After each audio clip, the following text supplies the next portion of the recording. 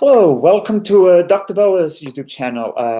I'm very happy to be today with you. This is the first time I'm doing a live stream.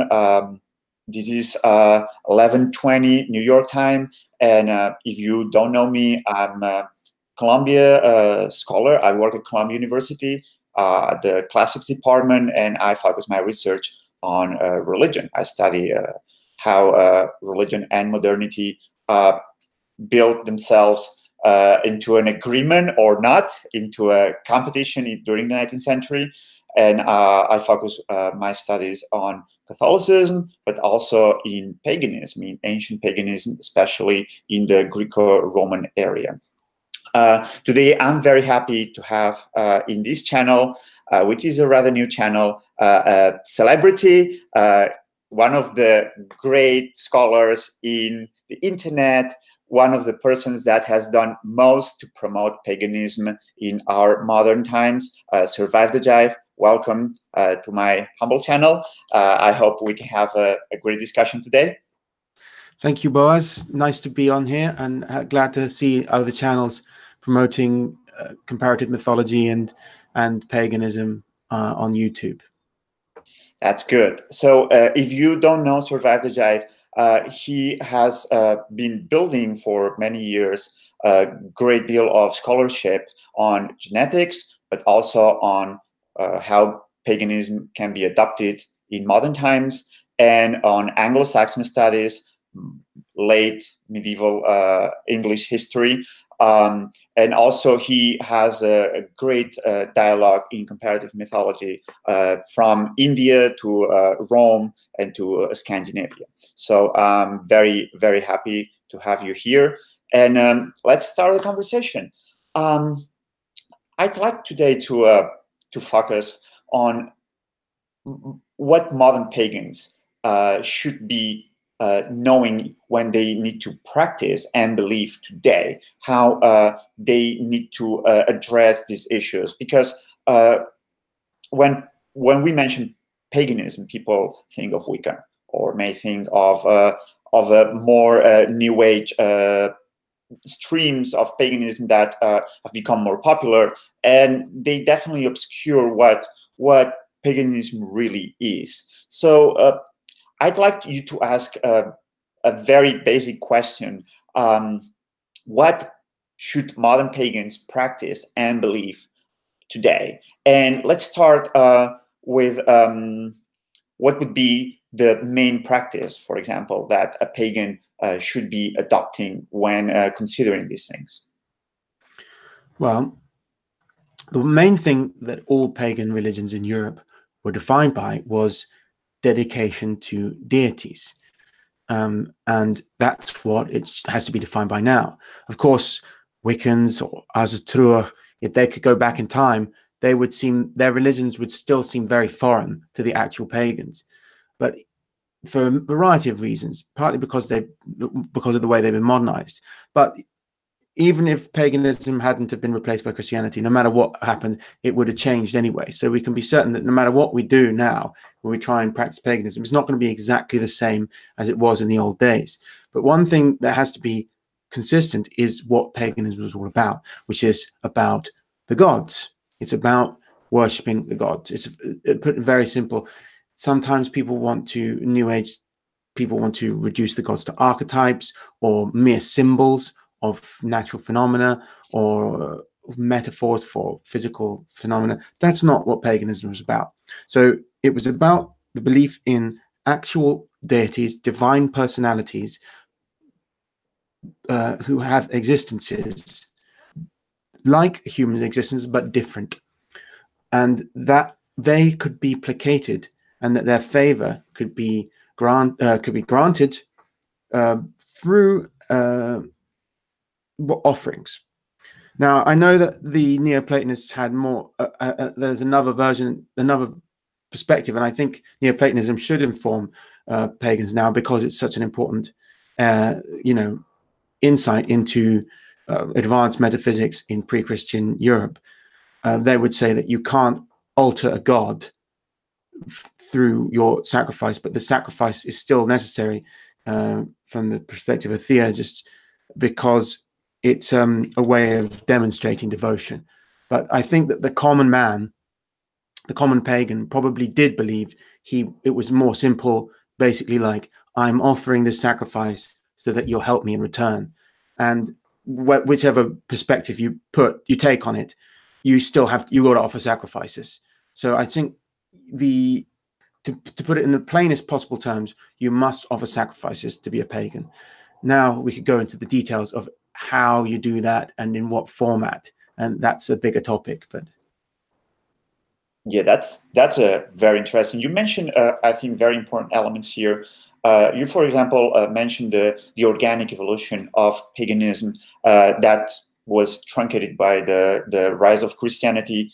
But also you mentioned Neoplatonism. I think this is a very important metaphysical system that we should be able to present, because I think that it's been very academic oriented throughout the centuries, and it has been very secluded in an environment of specialists, which makes sense because this is sometimes very obscure and intricate philosophy, but at the same time it permeates a mentality that would be critically useful for understanding how pagans should think today if they want to connect with this organic tradition of paganism. Yeah, I agree. It's rather inside an ivory tower, and you can get all kinds of interesting discussions about Neoplatonism online and things, but they do generally take place between philosophers, students of philosophy.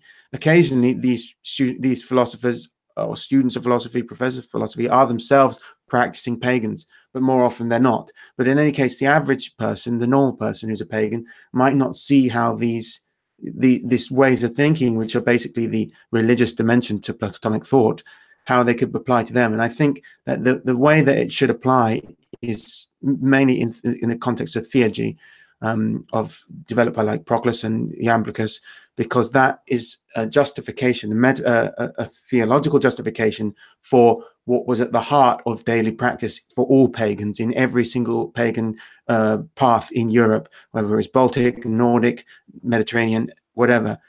That's sacrifice. That's rite and ritual. And I mean, rite and ritual in Indo-European context means sacrifice. You mentioned two lines here. I'd like to take this first and then go back to what is daily sacrifice.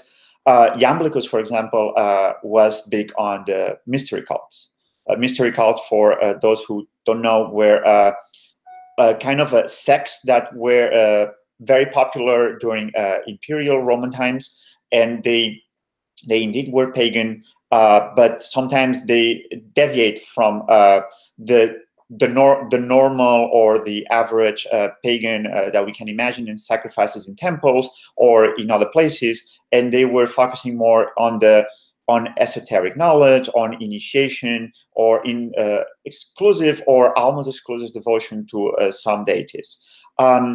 What is your opinion about those pagans that when they revive paganism, they are only reviving a mystery cult, and they kind of deny, the right of mainstream paganism, ancient mainstream paganism, to be, because we should just adopt the most initiatic or esoteric component of these mystery cults? Are you talking about things like Mithraic cults revival, or in this context of like Masonic? Yeah, I'm thinking of, for example, there is a stream of pagans that claim to be Orphic and to connect with Orphism, which is a mystery cult from Greece that was very popular among Dionysiac people of Dionysiac worship. And there is also the Mithras mystery cult that it's been very popular.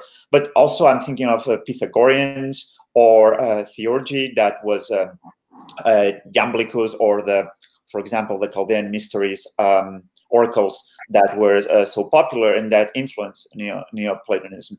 And all these mystery cults, even though they have a small following, they're becoming, they have a presence in paganism, and sometimes they want to be exclusive of what paganism is. And we should consider that paganism was very plural, and as such, we should understand that paganism today can be plural within the right mentality or framework. So what is, how you relate to these mystery cults that may be becoming bigger today?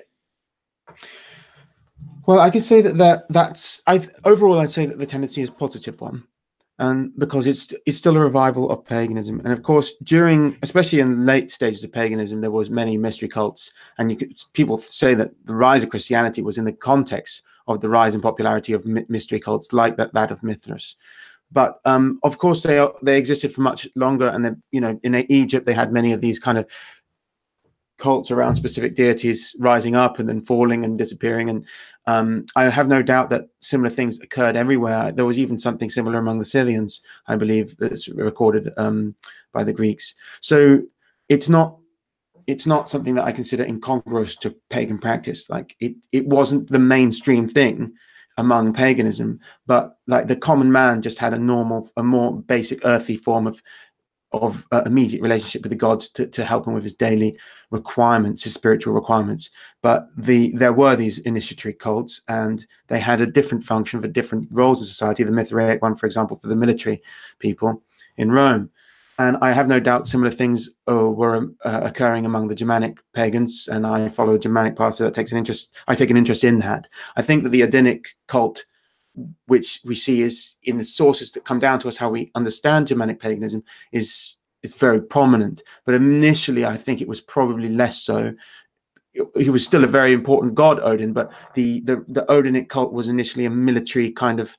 It had this connection with a function for men who were not necessarily military, as in they have a lifestyle of soldiers, but that they're engaging in a military activity of raiding or of something like that, where they're becoming like the souls of the dead, and that there was an initiatory aspect. And initiation is vital in all cultures. It plays a major function in all religions or all traditional societies, and that function isn't purely, I mean, it's fully integrated into the religious worldview, but it isn't purely religious in function. It has a profane function. I believe that people need initiations to transition from one stage of life to the next. And the absence of initiatory rites within our culture today is a source of great suffering, especially for young men, but also for young women, but young people in general, I'd say. And that we need those.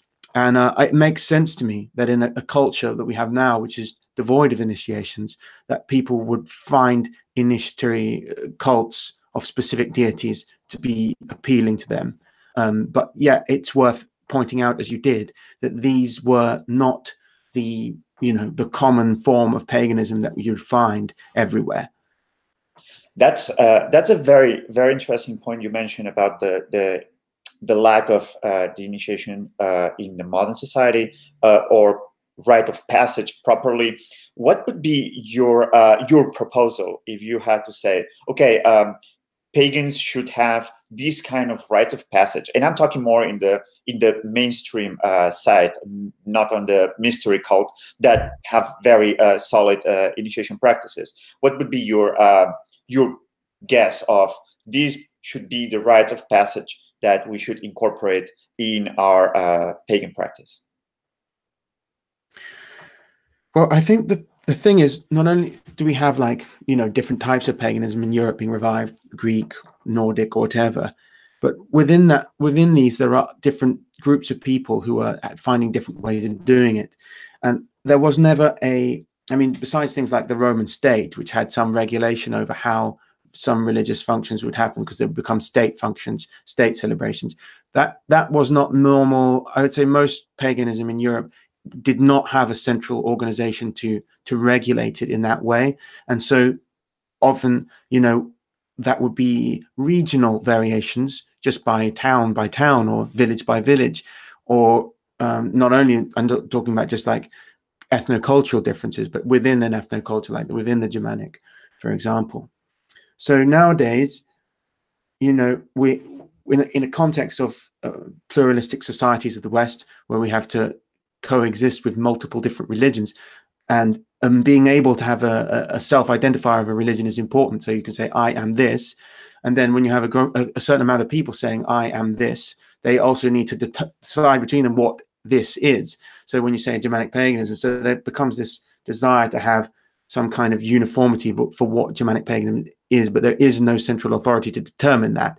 And the result is that people want to define, they argue very heatedly, and have done since before I was born, in neo-pagan communities about how things should be done. I think this is somewhat a waste of energy. What you should focus on is your actual community, building a community of real world contacts and establishing rights within that community. And then they can't be questioned then by other people, because within the pagan worldview, that is then your community. They call them Hofs sometimes in Germanic paganism. I don't know what the Greek Roman equivalent would be, but if they have a temple somewhere, then the people who attend that temple will surely have shared rights, and that's important. And of course, one of the shared rights that they would establish is a right of initiation, or perhaps different forms of initiation. Me personally, I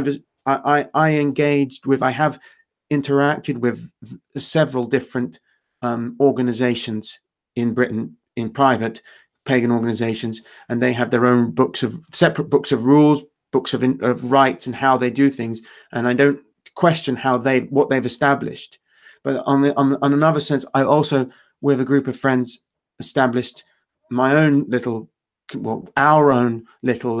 private community, in which we therefore we determine what we have, and we agree between us based on our own scholarship what the correct rites or initiation should be. And we've come to an agreement on that and how we should be initiated. Within some Hofs, for example, all that is needed for initiation is a declaration of loyalty to that Hof or that group, and to the deity that they are devoted to. But ours will be different. What we've established is that we believe that obviously you need to be initiated by someone who's already initiated. And if we are a new organization and we accept that the line of knowledge, of mystical knowledge that existed in pagan times to pass on that mystical knowledge, does not exist. I've never been initiated in a formal way by anyone. I've spent a lot of my life, 10 years now, studying paganism and in all different forms of related scholarly fields to try to broaden my knowledge of paganism and religious practice, looking at archaeology, history, ancient, classical paganism, medieval paganism, Hinduism, ancient and modern, and other things, to try and understand how best to go about this.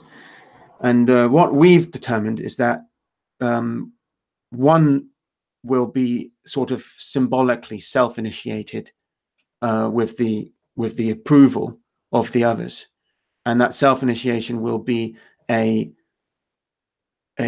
passing from profane time into the sacred time that, as defined by Georges de Muzille, in which Odin was self-initiated and taught himself he learned the runes, and so that he could teach mankind the runes. And rune in Germanic literally means esoteric knowledge. Its application to the writing system is secondary to its initial meaning of esoteric secrets. So that runic initiation, self-initiation, will be a replication of the Odinic one. And then, having completed this initiation, the initial initiator will be qualified to initiate the other members of the group. Yeah, that you really exposed a very critical component, because the lack of lineage, which is the transmission of a tradition or of specific knowledge, is something that has been heavily affecting paganism, because there is discontinuity, and many groups either claim that, we preserve some occult or secret lineages for centuries, which would be difficult. I don't think they do. They're lying, I think. But or we take the approach that you are taking, that I think is the honest approach, saying, okay, we need to self-initiate ourselves and Mhm. establish the lineage that will give continuity after these tremendous hiatus of centuries to these pagan tradition. The other thing I really like is the approach of the community. This is I think that both for what Greco-Roman paganism was, but also of how the Mediterranean Europe is oriented to the state. We have lost this perspective of community and how community enables us to create and establish new practices or recover old practices. I think that we expect too much from the state, and we expect that something should run through the state. And this connects with a conversation that we have had previously about public sacrifices and public worship today, which would be the culmination of these pagan practice in established community. And I'd like to know how in the setting that you have described, you situate these public worship among the members of the community. Well, I believe that the public worship is a difficult one at the moment because obviously we're not fully, the states that we live in Western countries do not fully, usually don't recognize the validity of these religions, or if they do so, it's only in a bureaucratic way and not in any with any enthusiasm. But although Lithuania has now recognized that the pagan religion, for example, which is great, but the idea of, I mean, even Yule in the Germanic sources is clearly integrated with the state. If you want to, it doesn't seem right to use the term state in the context of Norse Germanic culture at that time, because it was less bureaucratic, to be honest. But it's nevertheless like the Jarl was in charge of the proceedings. It wasn't just a religious leader, a Gothi, who was in charge of it. It was the profane political leaders who were expected to organize the logistics of making sure people were bringing the necessary ingredients for sacrifice, sacrificial beer, sacrificial animals, that there was enough food for everyone at the feast, punishing the people who didn't provide what they were expected to provide, administering these punishments. This is all state activity. Now, of course, we can't have the state punishing people for not doing stuff like bringing in the proper sacrifices like used to happen in Pagan. We don't have that support from the state. And it's just fact that paganism emerged, the popularity of paganism in the West now is to some extent tied up with the countercultural movements of the Second World War, of post-Second World War, and that these are anti-authoritarian, and that there is no real desire to integrate the daily practice with an acknowledgement of the state authority in most Western countries, whether that would mean, praying for the health of the president in America or for the Queen. In Britain, I would say it would be the Queen. Now, I know a lot of people would say stuff like, oh, but I don't like that ruler, I don't respect them very much, or I think they've done bad things, or they're not a pagan, they're outsider, they're a Christian. I don't really think that's actually taking on the pagan mindset properly, because the loyalty to the state was like, it's a part of uprightness, and that's a major part of pagan morality. Heathen morality is very different to Judeo-Christian morality. One of the central aspects of it is being seen to be upright in the community and being part of this community.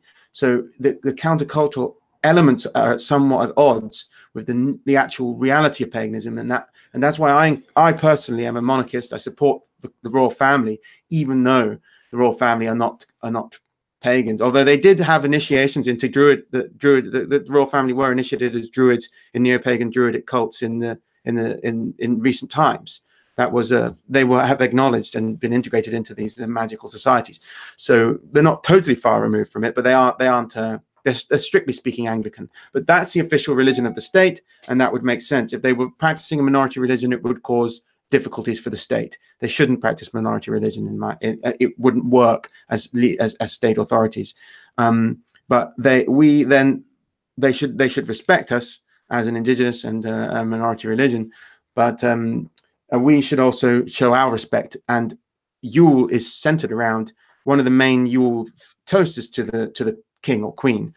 So I encourage people who pagans who are generally anti-authoritarian to put aside the realities of how of their criticisms, which you're allowed to have for the head of state, and to integrate your religious beliefs with your acknowledgement for the health of the state, your acknowledgement for a desire for the health of the state. If you believe that your state, you live in a country where your leaders are corrupt, you should be praying to the gods for better leaders or to at least encourage your leaders to improve. That's one of the things that should be a part of your faith. As for a future in which state mandated or state approved rituals occur, I would like to see that, but realistically, I don't anticipate it anytime soon. Even if I was made Prime Minister of Britain tomorrow, I couldn't actually implement that realistically without causing problems for pagans and for non-pagans. Yeah, and how about if this could be in a small scale? For example, you're now living in England, but you live in a village or a town that has a human scale. That is something that you can know the people around you. You can know all the people living in the community. If such community would be more leaning towards paganism, or you have a same state of mind, and you want to create something that it's more official, but it's just at the local level. Could this work, or would be seen as an eccentric move? Yeah, it would be eccentric, because the term community is often used. I use the term, I could say, a community for this pagan group that I've started to help build. But we don't live in a community in the literal sense. We live in different places and we meet up for rituals. Because I live in a real community, local people, I've got a baker, there's a village farmer, there's a village church, there's a real community. And that is something actually real. And I think the use of the word community in its modern term kind of undermines the literal and traditional meaning of community. But yeah, this is something important, but it's not really possible to integrate it with paganism because the people here aren't pagan and they're not interested in it. However, it is possible in another sense. For example, there are rituals that the villagers here participate in that go back to pagan times. They don't see them as pagan. They're either, they either see them as just non-religious, or they see them as Christian. They're just things we've always done. Like when they sing to the apple trees and to make them have better crops and things to get, or they pour cider onto the trees to make, this kind of thing goes back to pagan. These are offerings. When I do it with them, my experience of the same event that they participate in is different because I'm a pagan. I experience it at the metaphysical level and they don't. But that's up to me. That's not something I can, question about how they do it. But maybe, I want to promote people having metaphysical relationships with their environment in a pagan sense. But I do that mainly through YouTube. I don't proselytize to my neighbors. Yeah, I totally understand. I grew up in a village, in a small village near the Mediterranean, and we have a lot of ancient pagan stuff that has been codified as folklore. And I see the utility, and I have the same perspective as you when doing or participating in this folklore. I give different meaning, but people around me don't have this meaning. How you would suggest a person arriving to paganism that's looking for cases that they can relate closely. For example, a person coming from Christianity or sacramental Christianity, either Anglicanism or Catholicism, that has this set of practices, but also a mindset, and he wants to be able to have a smooth transition, and he wants to take on the pagan elements, either in folklore or in Christianity, that he can reuse in a pagan practice. Either is a Germanic or a Slavic or Roman if it's in the south. How would you suggest this approach? Do you mean to be like outwardly, exoterically Christian, but inwardly a pagan? Well, it's a person that, I mean, I come from Christianity. It's a little bit complex, the Christian background I have. I assume that you come from a Christian background, and we have all these elements that, for example, the use of water at an entrance of the church, the aspersion of water at the beginning of a worship service. These are, for example, elements that come directly from the illustration, or even from the kermips, the lustral water from Greek temples. So these are pagan elements that have been fossilized in Christianity. At the same time, you have all the folklore. For example, you were talking about singing to the trees, that this is a pagan worship that's just a folkloric element today. How a person that is, let's say, breaking up with his Christian background and wants to enter to paganism can be of use of these elements for meaningful. Well, I'm very much in favor of using these existing folkloric remnants of paganism that exist in Christian and in secular contexts, and reappropriating them to a pagan context. This is actually much easier to do than simply doing away with everything and trying to build up a whole new calendar and system of rituals and things. All that's required is to change the mindset, and because if you're religiously minded, the event has a totally different meaning. So it's really about approaching the event with a different perspective. This ritual, whether it's a bonfire, you're having a bonfire, you're burning an effigy, or you're singing to trees or whatever. We know that the pagan context of its origins, and actually many of the participants know, whether they're atheists or Christians too, but they don't experience it as a pagan event just because they know it was pagan. To experience it as a pagan event, you have to you have to have the beliefs of the people who founded this rite, which is to re-enter the divine time, sacred time, where you are participating in the original rite, the same rite the gods participated in. You're entering into the same frame of sacred time that your ancestors were in when they maintained this ritual for centuries, that it was brought to the present time. Outwardly, you're just another participant in the event, whether it's the May Day, Maypole, or whatever, all these different pagan things. But I would say that was a good idea, and that it really requires an effort of the an effort of the mind. It's about changing your perspective, and that could be hard. That's more difficult than it's said for some people, especially when if you've been raised as an atheist. I think you must have especially enormous obstacles to learn to experience the divine. At least if you've been raised a Christian, you have some experience of it, of mystical experiences, especially if you've been raised Catholic.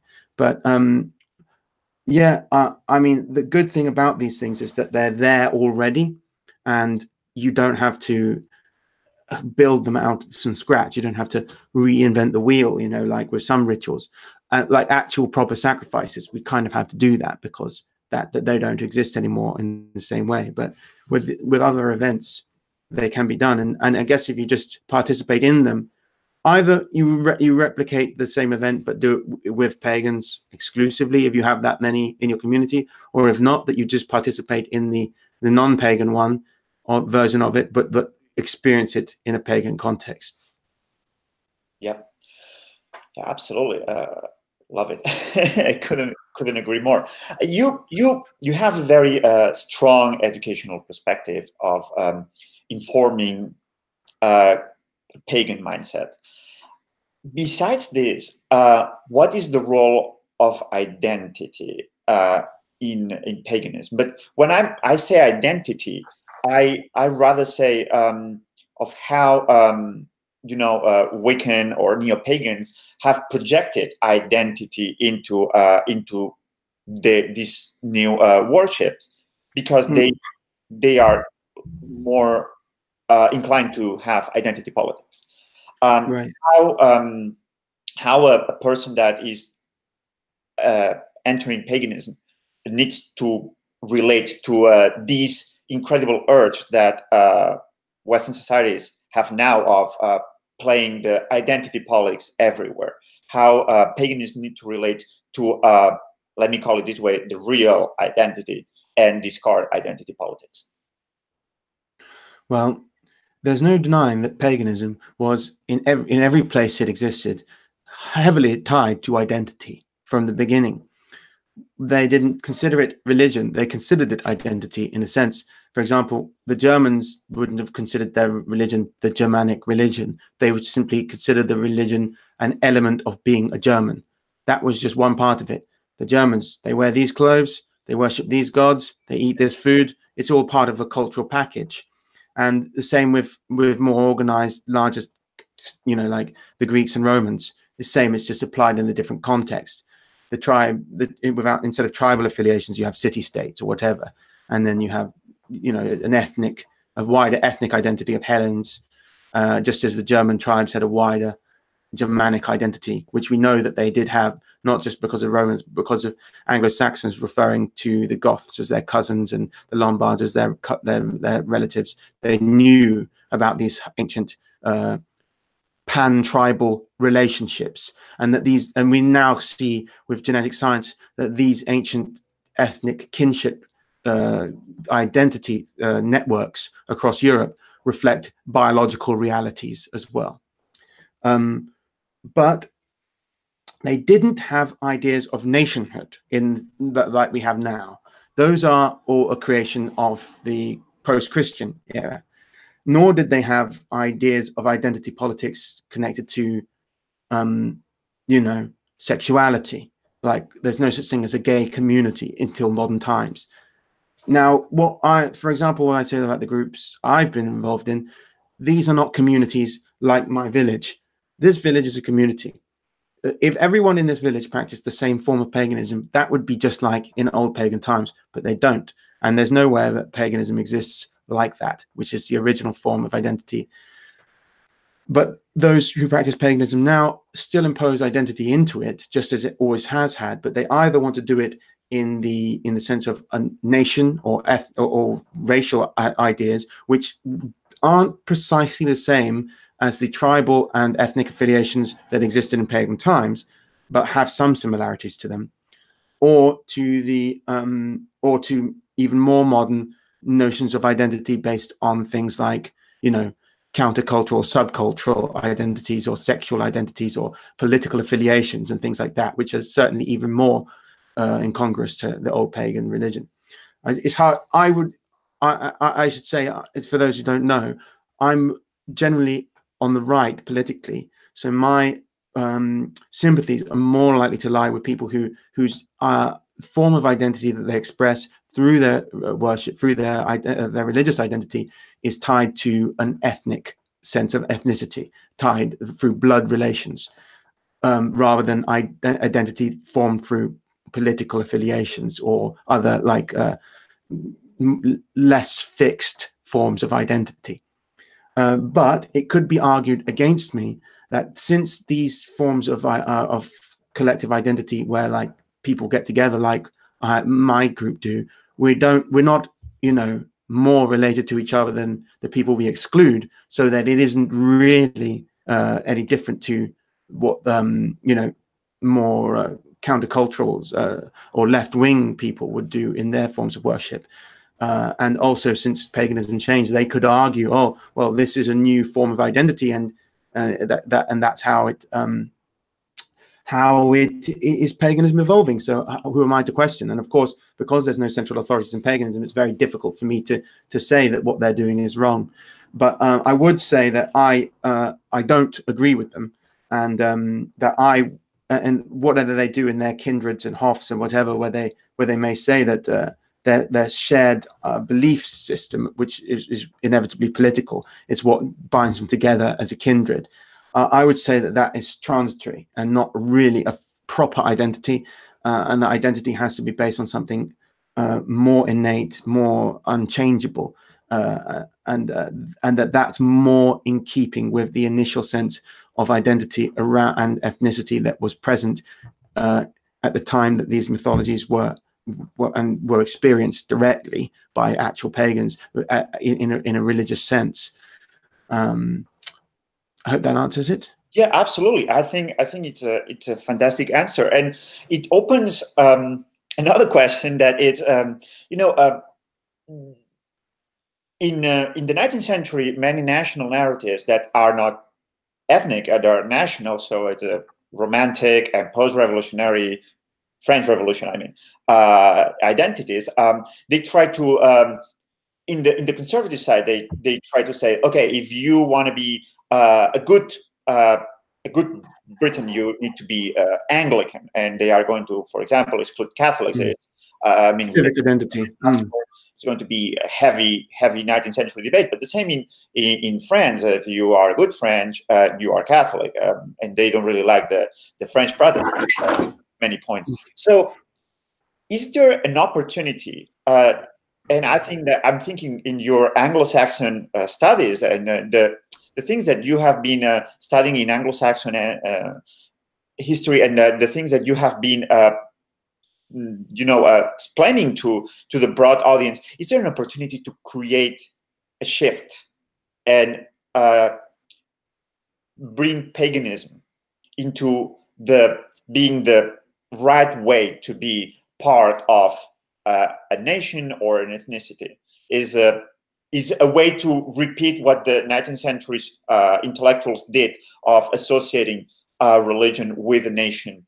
It's an exercise that can be done today in saying, well, if you want to be part of this identity, you need to know that the most authentic way to be part of this community is embracing this type of culture, but also this type of religion.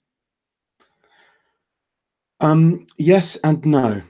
I think that there should be a form of, there already is some form of ethnic identification as a motivation for conversion to paganism. That's already a driving force within it. And certainly I think there are plenty of pagans whose adoption of their ancestral religion was an expression of a desire to be loyal to their people, to be upstanding, citizens. Or if you can use citizens, maybe is the wrong word, because it's not always about being a citizen, but they wanted to be loyal to their people. And it mirrors that civic identity. But I don't think it's possible to exclude those who don't, not at this stage, and not in any foreseeable future. Let's be realistic. Paganism is very much a minority religion, and it will remain so throughout my lifetime, and probably, and maybe forever. But maybe I'd like to see it rise in popularity, but I'm not. I'm just being realistic now. It's a minority religion. For most people, it's at best an eccentricity. Some people consider it completely crazy, and a lot of people just see it as completely crazy, and that's the reality. So the idea that you could then say to people, you're not a proper Englishman because you don't practice Anglo-Saxon paganism is completely far removed from the reality of what England is now.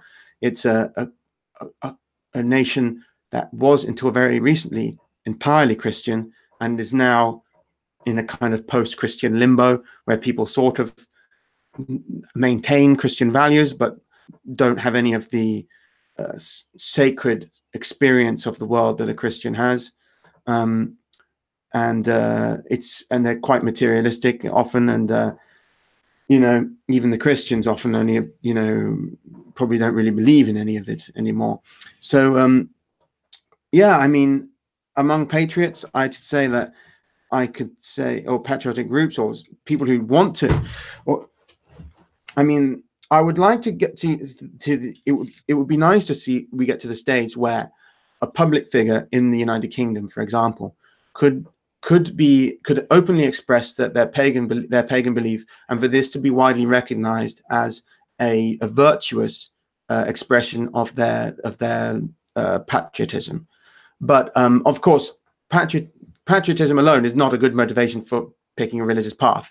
But it could be seen as being an extension of that, and that fits into what I was saying earlier about the pagan view and being about being upstanding within the community.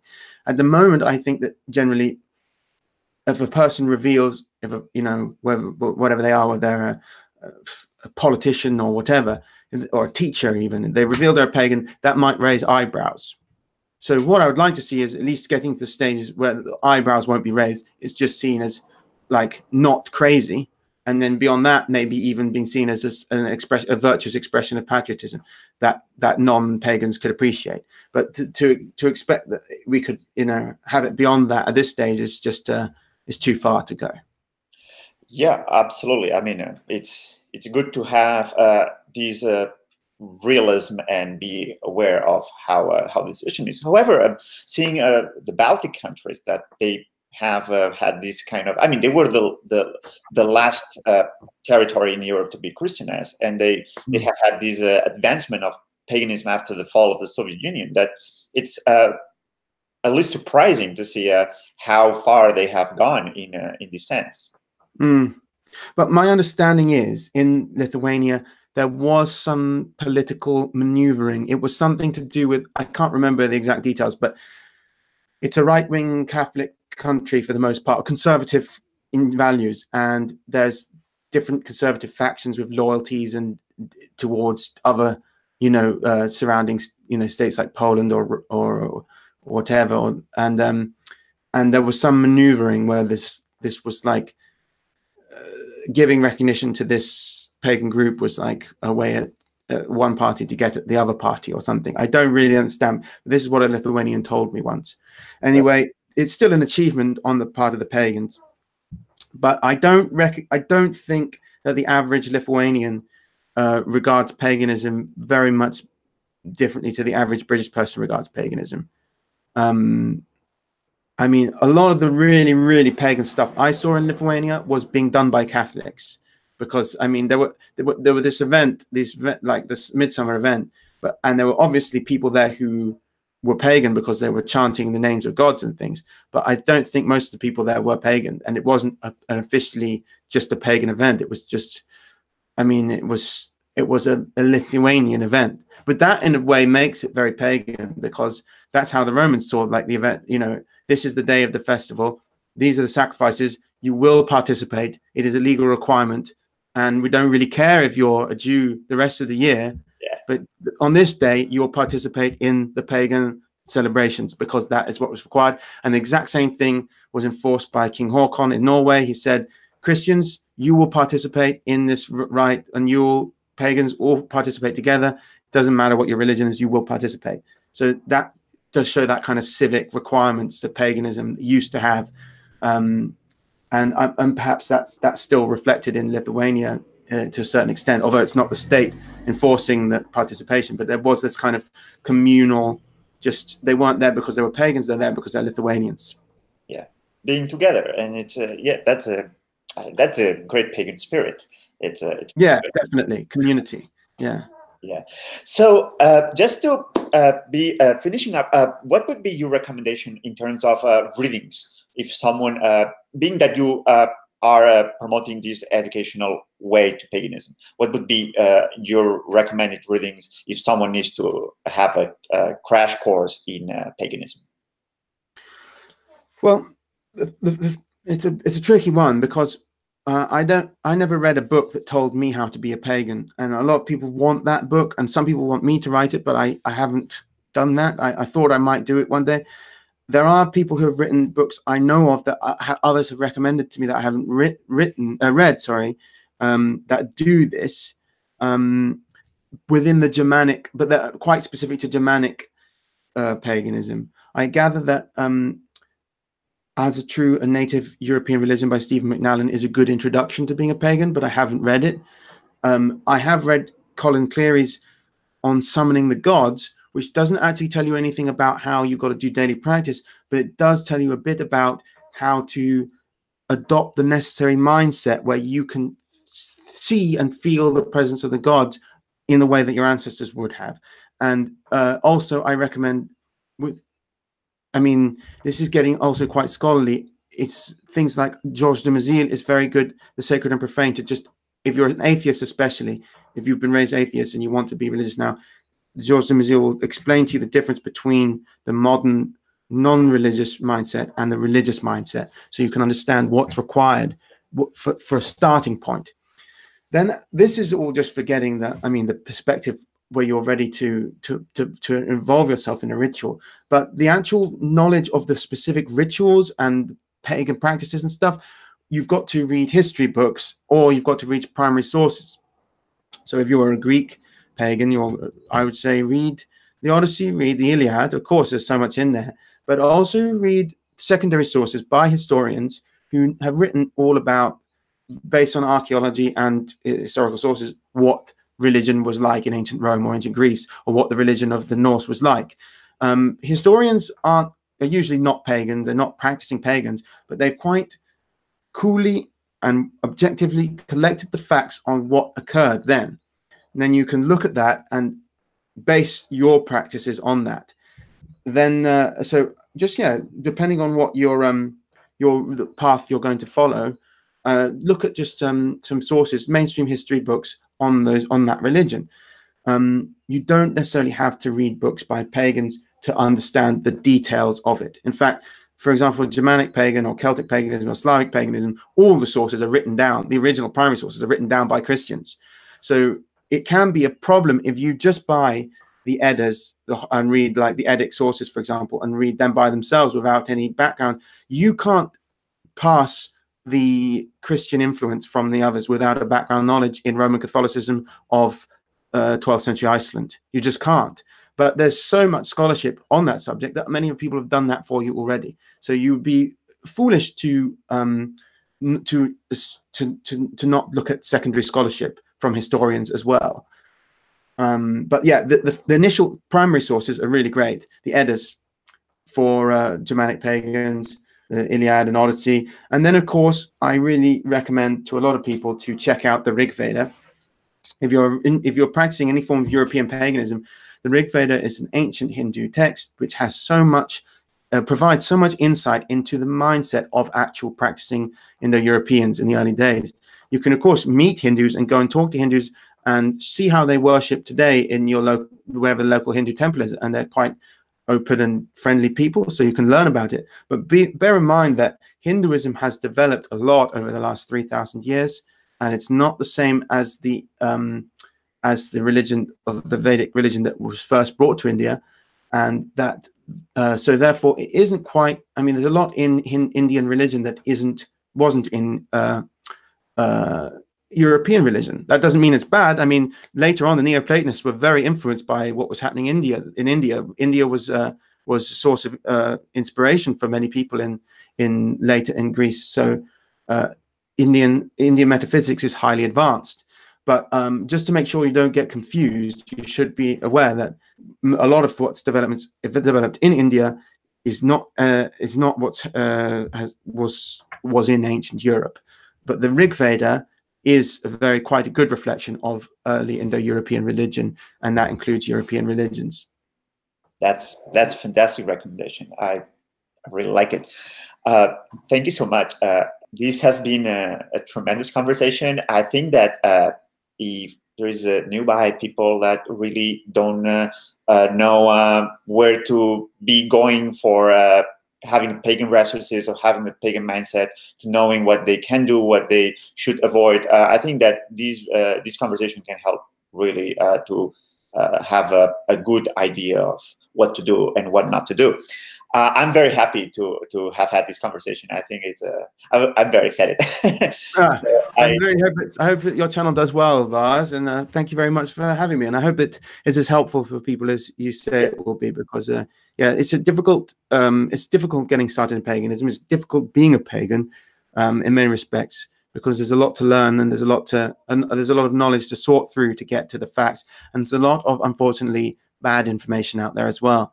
And sometimes people don't know where to look, and I can understand why people get a bit feel a bit, they despair at it. But yeah, I hope your channel will be another great source out there that people can rely on. Let's hope so. So Tom, Survive the Jive, thank you so much, and we look forward to many more videos from you, information about paganism, but also on Anglo-Saxon history and genetics. Thank you so much. Thank you.